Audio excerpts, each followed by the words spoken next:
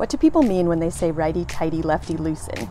It's not as intuitive as everybody makes it sound because you're spinning something that's a circle, so part of it's moving to the left and part of it's moving to the right as you're spinning it. You want to pay attention to the top half of whatever it is that you're tightening. So here, the top half is spinning towards the right, so that is tightening. When you spin the top half towards the left, that is loosening. The righty tighty, lefty loosen. Then if you add tools into the mix, it can also get confusing. So let's say you're using this breaker bar. When you spin the lever to the right, that top portion of what you're spinning is moving to the left. So that is lefty loosen, even though the tool is moving towards the right. When you move it towards the left, this direction, you see the top half goes towards the right. So that's tightening. Righty tighty, lefty loosen. Only pay attention to the top portion of the thing that you're spinning.